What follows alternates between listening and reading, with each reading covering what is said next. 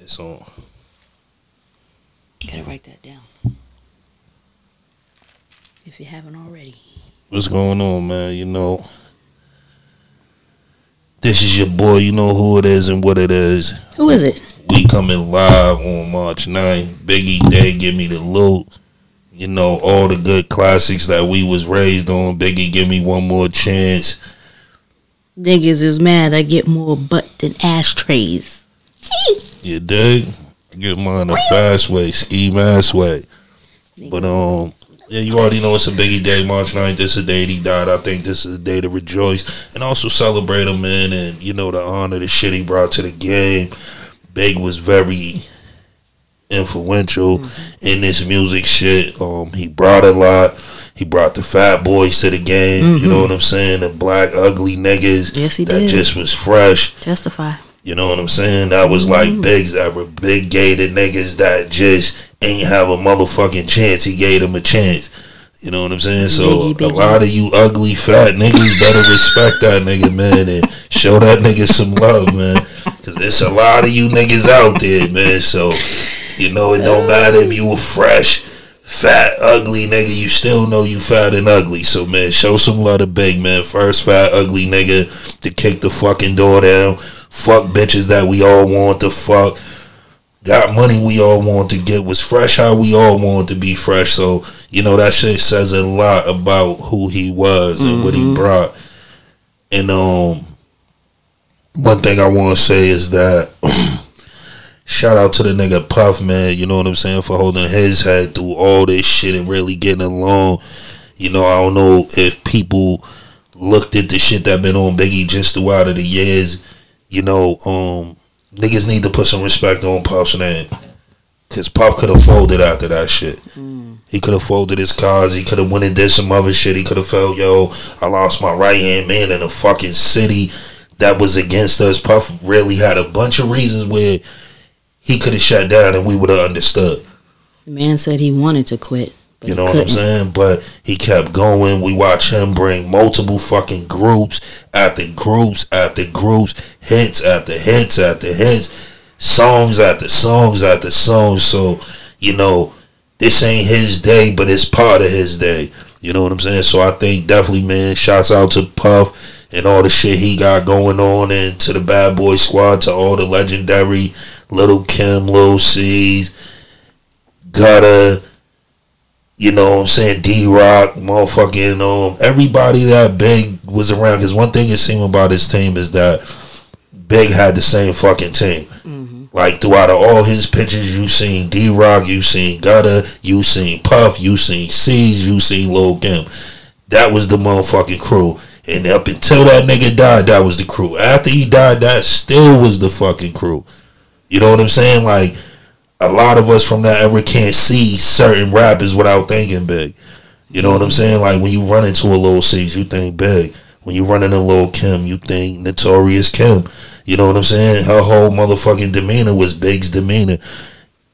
You know what I'm saying? So shout out to everybody. G-Dep, everybody that was under Bad Boys, except for French. You was never a real member. So I ain't shouting you out, but shout out to French. But you're not on this Bad Boy shit.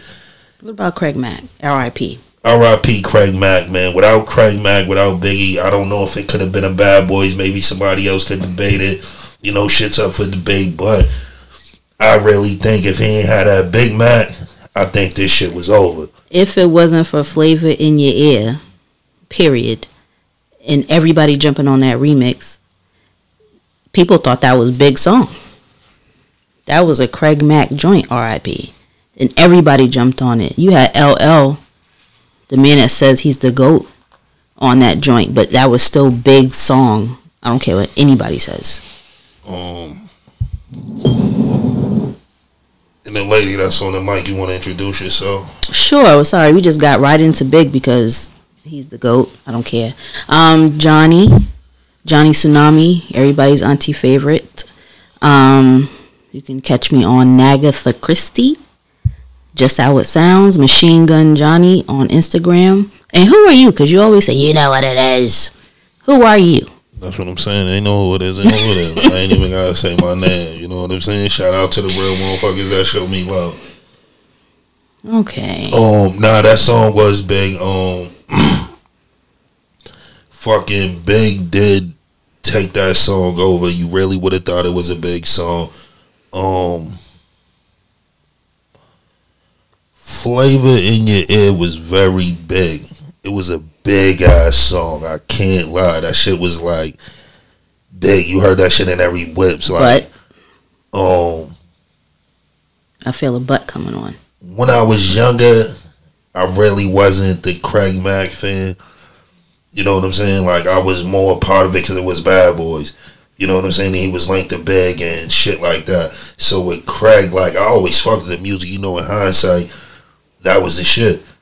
But then, I think it was just so much street shit going on. You know, and music always back then in the 90s, depending on how you live. Mm-hmm. If you was a street nigga, you looked at shit a certain way and you listen to shit. If you was a nigga that got money, you heard shit a certain way. And then you just had the music heads. You know, R.I.P. the nigga Yahoo. He was a Craig Mack fan. Testify. But this motherfucker was a music fan. Mm-hmm. Like, with him, that's who introduced me to music. Beyond just what you like, or what you think this beat sound like. It was like, nah, nigga, listen to them. Like, you know, not to go on a tangent, but big ass shit with them boot camp clips. You know, Smith and Wesson. Like, I wasn't hip to them until Jamal started bringing these things. Like, yo, listen to this. Musicality. You know what I'm saying? Like, I fucking hated Keith Murray. He loved Keith Murray, but it was the lyrics though. It wasn't like with him. It wasn't who an individual was. So I think that's big to really look at when it comes to Craig Mack and Biggie. And that's what was dope, where everybody say Puff was a genius, because he gave you both sides. If you wanted some street shit, you had Biggie. If you just wanted some good music, you had Craig Mack. So I think they both played their position, and it was a perfect fit. It was. I often wonder, I need to do a little more research on how Craig Mack felt about it. I know it's Biggie Day, and we winding down. It's about to be midnight, and Biggie Day's about to be over, but I'm going to look into that, how he felt about it and how that went, because not only was Biggie first on the song, but that was his, I feel like that was his baby, because that single dropped just before Ready to Die dropped. Just before. And nobody even remembers Craig Mack's album or the Flavor in Your Ear original song, because Biggie came first and he came hardest on that song. You had LL Cool J, you had Busta Rhymes, I forgot about that. Some real heavy hitters on that song, and Biggie came first for sure. Busta, nigga, still Rampage. Yeah, it was some heavy hitters on that song. It definitely was for Big to stand out like that. It just show you he stood out. Niggas is mad. I get more butt than ashtrays. Amongst the great, he stood out. You know what I'm saying? Oh. And I think that was one of the shits that caught everybody's attention on that shit too. I get more butts than ashtrays. Like, that was a classic line. Opening line. You know what I'm saying? The opening. And that's how motherfuckers used to judge you back then on your opening. Like, how you open that bottle. Like, did you really, you know what I'm saying, kill that shit, or you just walked in the room on that shit?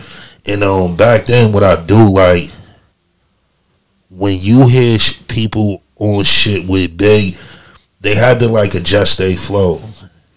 Like, you had to just play the game. Come in there with that shit. Like, yo, nah, with Big, you had to really sit down, get your pen right, and because even if you think about some of the shit people's on with Big, it kind of brought the best out of people. You had to. You can't play no games with him. I know we talked about Flavor in Your Ear. That is my favorite verse of Biggie ever. What's yours? If you had to pick one. My shit might be the second joint off Ready to Die. What was it? Ready? How to Rob? Wasn't that the first How to Rob? How to Rob. While I'm looking at that, I want to say it was How to Rob. But him with the little nigga on there went on. You know, Big was just ridiculous with that shit. I mean, that was hardcore rap. You know what I'm saying? That was, Big was saying shit niggas wasn't even thinking about saying. He was saying gully shit when it wasn't even cool to say gully shit. Like a You lot were of that thinking shit Big was saying, niggas was censoring back then. Like that shit wasn't the everyday, and I think that's something that people get fucked up with Big. People think Big was just a writer, but Big set the trend in this shit. Like Big set how niggas writing. You know what I'm saying? Like, and a lot of shit. Not to never take nothing from this man, because this motherfucker is great and been greater since Big died. You know what I'm saying? The nigga Hov. But if you look at every song with Hov, he piggybacked Big. Big always was the front runner of the song on both Brooklyn's. You know what I'm saying? Brooklyn's Finest, honorable mention. But favorite song. That's one of my favorite joints too. Both of them. One thing I did like about them two is they complimented each other's flow. Like Hov and Big never tried to outdo each other. It was, nigga, we going hard for Brooklyn, and it was like they both went hard. Like even on their verses, it's not a yo, he killed this nigga. It's just, my nigga, the exercise they was putting in on that shit was crazy. It was definitely a back and forth. And if you get a chance, listen to Brooklyn's Finest 1 and 2. Please do. While you're thinking about it, please listen to just... And y'all play Monopoly with bullshit paper. We play Monopoly with real cash. You know what I'm saying? Listen to some of them flows. Go back and listen. That shit's gonna put niggas on the game. Please do. I think the song you were thinking about was Give Me the Loot, or nah? Give Me the Loot. Okay. Favorite motherfucking Big song might be my favorite Big verse. Just it's verse and song. Verse and song. Like he was so raw on that shit. Like that was that shit you definitely didn't want your mother to listen to. Like, you know what I'm saying? That wasn't that bullshit Big. Like, and that's what I be telling niggas too. Back in the days, it was always an A side and a B side. Oh yeah, there's no A's and B's nowadays. You know what I'm saying? So was it bullshit though? Was it bullshit, or was it just A and B? What you mean?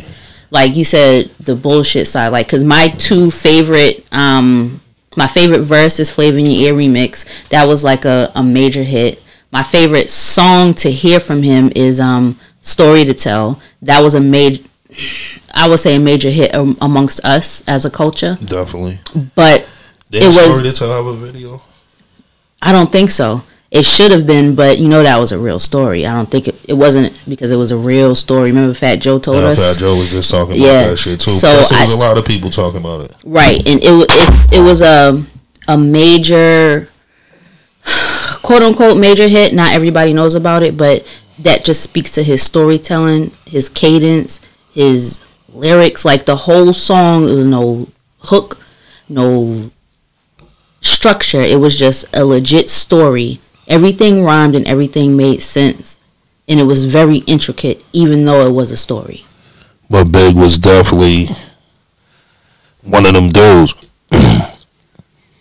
Big was definitely a motherfucker. Like definitely how Pac was. You sit in a room, you gonna think about them lyrics. Them lyrics just ain't no lyrics. Like them shits at home. Them shits, yeah, really that. Yo, play that shit back. And we didn't have all this dumb shit like, yo, put it to 28 seconds. No, you had to catch the motherfucking verse, or you'll be done rewind the whole song. You know what I'm saying? So it was different playing in radio. So you know niggas was really rewinding radios and taping shit off the radio. It was crazy. You know, it was great when you hear something different every time, like a movie. You hear something different. This man came out when we were like, what, 12? So you hear something different when you're 12, and you keep listening over the years, and you're 15, and now you're 18, and now you're 20, and now we're 40, and you still hear something different every time. That shit's crazy to me. Can we talk about facts? I know we just jumped right into how great he was. Nah, but I want to ask you one thing, though. Yes. What would you say Big alone brought to the game? Real. And what I mean real is, even though I grew up around the way, I'm around the way filet, but I was never a drug dealer. I wasn't shooting people, but I could relate to what he was saying, and he brought things that we saw and heard and felt that was not unheard of, but it was something that we needed, that we didn't know we needed at the time. That is what I felt like his impact was. I definitely felt Big might have brought Coogee in the rap game. You mean Coogee just the brand, or just being a fly nigga Coogee around the way? Brand. I want to say before that, I really never heard dudes going in about Coogee in general. Big talked about Coogee damn near his whole shit. You know what I'm saying? It wasn't even like it was something that just was in for a moment with him. Big was really a Coogee fan. He was. I got my fingers up because he was. But I think you and I touched on something off camera as far as him bringing to the light and bringing to wax things that we lived and experienced, but he just put it out to the masses. No, that's what I said. Yeah. I don't think he was the first nigga wearing it. He was the first nigga to bring it to the industry. Like, there's a lot of niggas that was the first of bringing shit. Like, Hove was one of the first niggas on some platinum shit. You know what I'm saying? Like, not to say nobody in the world was wearing platinum, but these are the people that exposed it to the massive of everybody. You know what I'm saying? Like, before Big's Coogee lines, I wasn't seeing niggas in Coogee sweaters. But after that line, the motherfucking sweaters was legendary. You right now can get off on a Coogee. Like, you know what I'm saying? Like, Classic. You can bring a Coogee out damn near over any Gucci sweater, any Louis sweater, and that Coogee is shut all that shit down. Classic. That's why they call it the with your Bill Cosby sweater. Whatever you want to call it, it was still, like you said, it was still a thing. He just brought it to our ears en masse. And I think that's big, because when you bring something in a mass, it's sort of like you feel heard. Brought this shit alive. I feel like I feel heard and seen. You know what I'm saying? Like, me as a black man, I just like to give other black men they flowers. Like, if a motherfucker did something, I like to say, okay, you did that. I'm not a motherfucker that just want to be, nah, niggas was doing. Nah, if you really did something, you really did something. And I think we don't give each other that, the credit of bringing shit to the light. Regardless if niggas knew it, niggas wasn't on it. You know what I'm saying? It's like, you think he got his flower? I think he got his flowers while he was here. He was like a flash in the pan, like a real quick flash in the pan. But those couple of years that we had him in our ears while he was alive, I think that people did big him and give. It wasn't like you're nobody till somebody kills you. That's another track. But yeah, he was bigger after that. But I think that while he was still here, people definitely still gave him his flowers while he was with us for that just short period of time. What you think? I definitely don't think niggas gave Big his flowers. Because one thing about us, like I just was saying, it's hard to say you're great when you're here. It's hard for people to say that even when they feel you're great. It's just hard with, I think, us as black people telling another black person that is a lot. You're really great. You're something phenomenal. You know what I'm saying? Like, you're past the special people, because there's people that's special, but there's some people that's like top of the show. You know what I'm saying? And Big was one of them. Big was like, and he showed you that just out of like who he was, where he came from, everything that was put in front of him. And damn sure in the 90s, that wasn't what you thought a rapper looked like. Like, Big didn't have the yo, I'm a rapper look. Big had the nigga, I'm big. And that's what I'm saying. Like, one thing I give him, and I think why he celebrated, because he made a lot of that shit work without the crying. You know, classic story. I remember them always saying the shit about everybody moving and getting dressed, and niggas all had gators, and big gators wouldn't fit. And the nigga was fucked up. The nigga was heated. Yo, what the fuck, man? Like, why the fuck shit in my size always fucked up? And him and Puff laughing and talking. I think it was in the movie too. Him and Puff laughing and talking about it. Puff like, man, slide them shits on, man. Let's go do this show.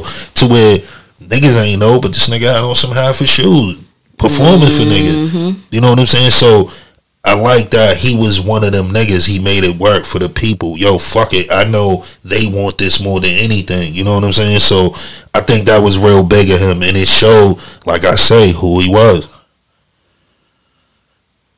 Do you remember where you were when Ready to Die dropped? 94. Whether you was into it or not, do you remember, or do you have to get into it and then you recall? Nah, I remember. That's probably like my beginning years of chilling on Floyd. Maybe it was chilling on Floyd, maybe like a couple months by that time when Ready to Die came out. So 94, I was 13, you was 12. I was definitely in and out of town, but you were stationary. When it dropped, was that one of the things that maybe your OGs put you on to, like you spoke on it before, or you just kind of drew to it?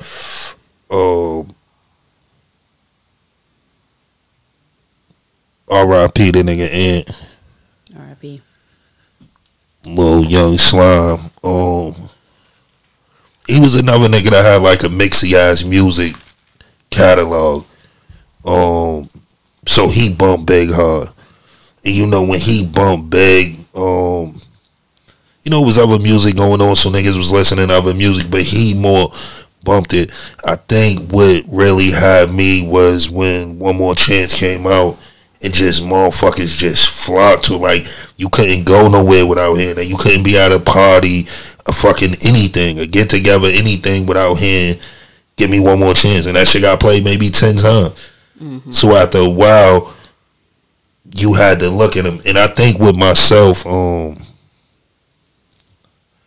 looked at Big like Juicy and One More Chance. So I kind of was like, okay, he hot, whoever the dude is. But now, once you hear Ready to Die, the whole, now you get a different Big. You like, damn, that's Homeboy that made One More Chance. You don't even, nothing similar in his album.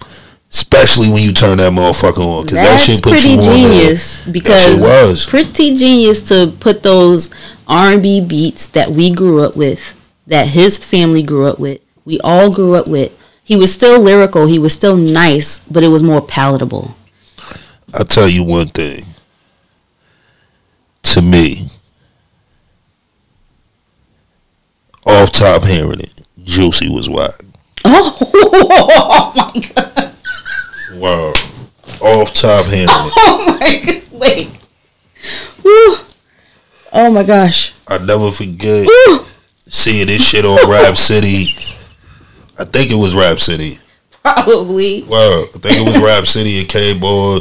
Mad niggas by the pool. This was in listen, I want motherfuckers to know. There really wasn't a motherfuckers knowing Puffy hard. Like everybody, nobody knew nothing.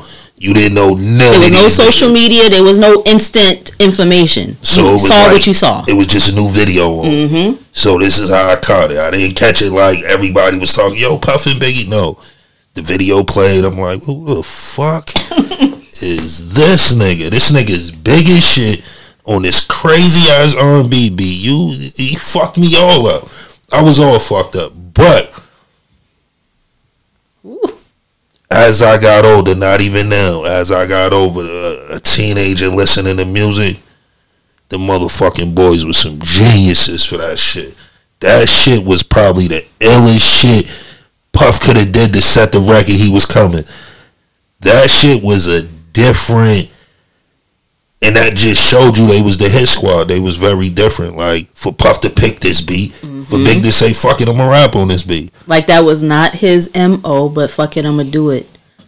I'm gonna go with this. You know, Puff is his finger. And once again, man, I gotta say, man, yo, Puff like a fucking beat god, man. Like, yo, you gotta, how the fuck did he see that? That man said he doesn't play any instruments, but he can hear things. He hears talent, and he knows music. How did he know this song with these fucking R&B hits is gonna be it? Young because people, he said Big laughed at that shit. He said a bunch of motherfuckers. He didn't want to do it. Never mind, laughed. He didn't want to do it. He said motherfuckers was looking at him like he was crazy when he brought that beat out. Niggas was like, yo, my nigga, this shit? That's my parents. And Juicy? that's what I'm saying. He did it. Young people, look up Juicy by Mtume. That's the original joint. That'll get a cookout going. And can you imagine this a real street nigga, a real nigga, like, I'm not rapping over that. And you want me to, nah. But he followed his boy. He believed. And that's something I want to say.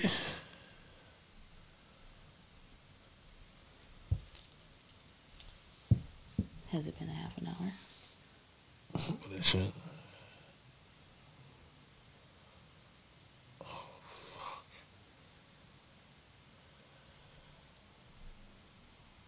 Damn. But I don't know why, because that shit. I thought because you had the thing that exactly. It was. Right. That's why I'm wondering, like, why the fuck would that have...